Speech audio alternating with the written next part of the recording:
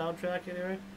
And it's from 1986 from Volcano Records, the same company that did the Eddie and the Cruisers stuff, which is pretty cool.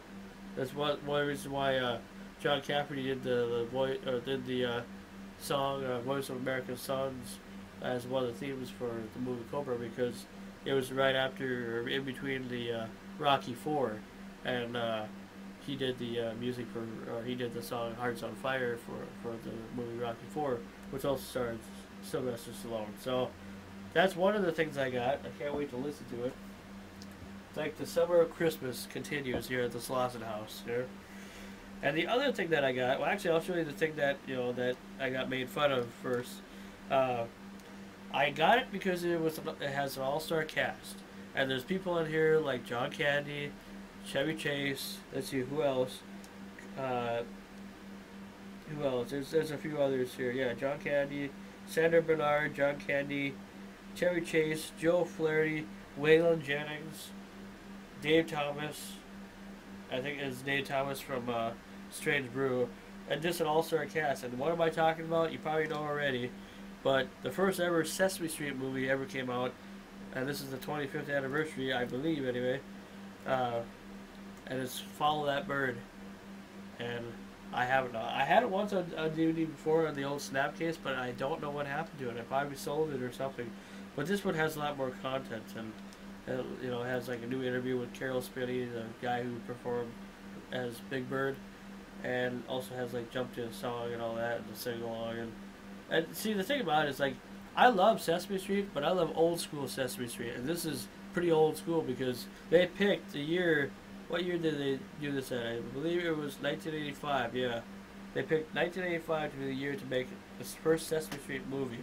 They've been around, by that time they've been around about 15 years, maybe 16. Did they start in 1969? Was that about right, or 70? I don't really remember. You guys can tell me when Sesame Street first started. But yeah, Follow That Bird. I'm sure you guys remember it. And if you guys have this in your collection, do you ever get made fun of? I mean, I have a lot of animation in my collection, but I hardly ever get made fun of for that. But I'm sure because it's Sesame Street. Oh, a grown man, watching Sesame Street. Well, I don't watch Sesame Street. I mean, I did when I was a kid. This one was one of the movies. I was 2 years old when this came out, so it's part of my youth. That's why I got it.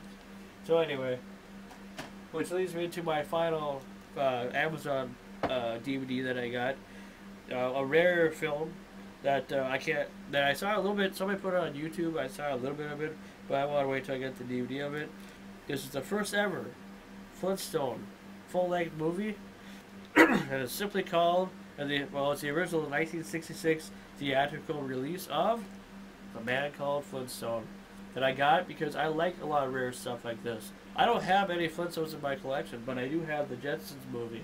But I hardly have any like Hanna-Barbera related cartoons in my collection, like Scooby-Doo or the Jetsons first seasons or whatever, or any stuff like that. But I love Flintstones, and this is like the first movie that kind of started the ball. I have never seen this movie, so I'm not going to tell you much about it because I don't want to spoil it or give it away because I haven't seen it yet. But if you've ever seen this one, let me know what you think about it, if you've seen it. I'm sure there's a few true movie buffs out there that call themselves movie buffs that have seen this. So, yeah. And the color on a high-def TV, just superb. Perfect. You can't get any better than that. Trust me. Alright. And the last package of my order, as we continue the video here, and I'll show you guys here. Oh, it's actually light. It's actually lighter than I thought it because of how big this box is. I thought it was going to be, heavier. But if you guys know, I'm going to tell you who I got it from. I'm just not going to show the address. But if you guys know. Any of you Cool Duder fans out there know that recently Sean Phillips and M.J. Kelly, well actually Sean Phillips and his family are all moved to California. Right now his family's all in California, including Dweebo and all that, and San Diego. And they're moving. I think his parents got a new job or something like that, or I think it's probably his dad more likely. I don't know the whole story, so whatever, I guess. But, okay. Anyway, so his family is moved to California from Towson, Maryland, all the way to San Diego, California. It's a big jump, right? Well, Sean Phillips will be moving as well. In fact, I think this Monday starts the journey. He and MJ Kelly are going to be going to California, and they're going to make this big, huge, around the country movie. Which, when it comes out, I definitely want to get it, because I think it's a good idea those guys decided to do something like this. Because they are very talented. Everybody knows Cool Duder.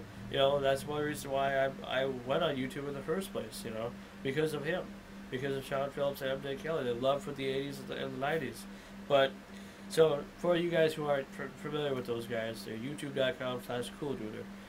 Anyway, so long story short, while Sean has the money to go to California, well, MJ kind of doesn't, and which it's hard to believe because they're both actors, and I figured he'd have some type of money.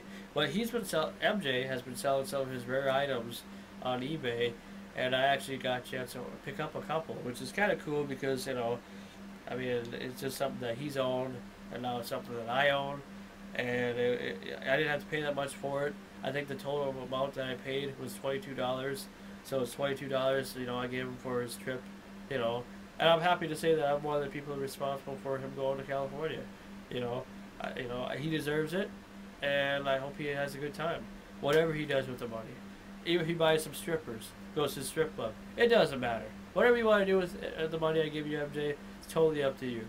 But anyway, let's get to the packaging here. The opening before this video gets too long. I really don't care how long it gets, I guess, because of the YouTube time limit and all that. It really doesn't matter. And most of my videos are about 10-15 minutes anyway, or whatever. I got about half an hour of film I can record, so I might as well just use as much as I can. Since I kind of owe you guys a video, since my video yesterday, well, that I was going to make, kind of was not as good as I thought it was going to be. Here and there. Well, it's okay, but, because of people, because they're, I was tired and everything. But anyway,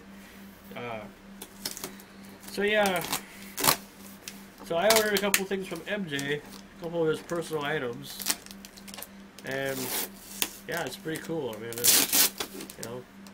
sucks that, I kind of agree with some of the people that said,